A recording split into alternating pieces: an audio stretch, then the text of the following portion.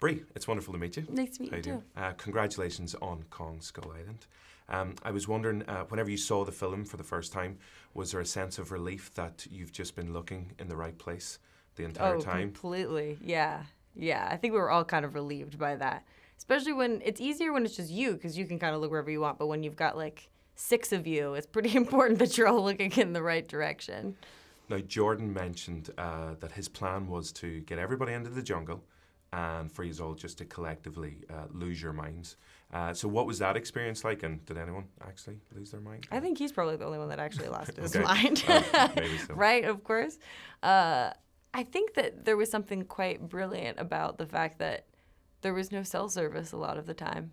So this thing that we're so tapped into and connected to kind of just went away, and we were all forced to be together and hang out. We were also so deep in the jungle that there was no trailer for us to go back to because it was too far away. So we just had this tent and like 10 chairs, and we would just kind of hang out and like try to not get completely eaten by bugs. Forced to talk to each other. Yeah, but it's great, you know? And I know that whenever you were filming this, you were back and forth because you were winning so many awards for Room. But that was your work with Lenny Abrahamson, who we're all very proud of back in Ireland.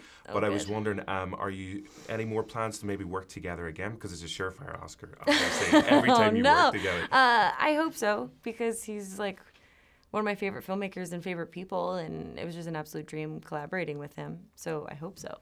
For all of those awards that you do pick up, and hopefully pick up more as well, do you collect them all in one particular area, like an awards dungeon, or just stick them all at the bottom of the bed? Or Well, when I first started collecting them, because they're all such different shapes, I thought, maybe there's something to this. Maybe they all, at one point, all fit together. You know, maybe there's some secret cave that I need to go to, and if you place all of them there, then like a big door opens, and I get to go to a magical land that no one's ever seen before. So I'll let you know if that happens. That's, I think that's an excellent plan for it. Yeah, it's going to be the new Indiana Jones movie. Brilliant. I'd watch that. Better than the last one anyway.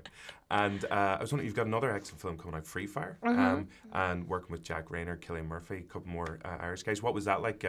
Working with those and guys Smiley too, is it? And Michael Smiley, of course, Cheekers. Yeah, sorry, Michael. It's okay. We had little pins made that were Team Irish. Oh, actually? Yeah, on set, because Laurie Rose, the DP, he always makes, each week he makes a badge that kind of has some sort of quote or something to do with what happened the week before. So we had ones that said Team Irish. Do you still have it as well? Put it in your... I do. No, I have it on one of my jackets back at home. Excellent. You can keep it in your awards. I love my Team Irish shirt. What should we do with people who use their phones in the cinema?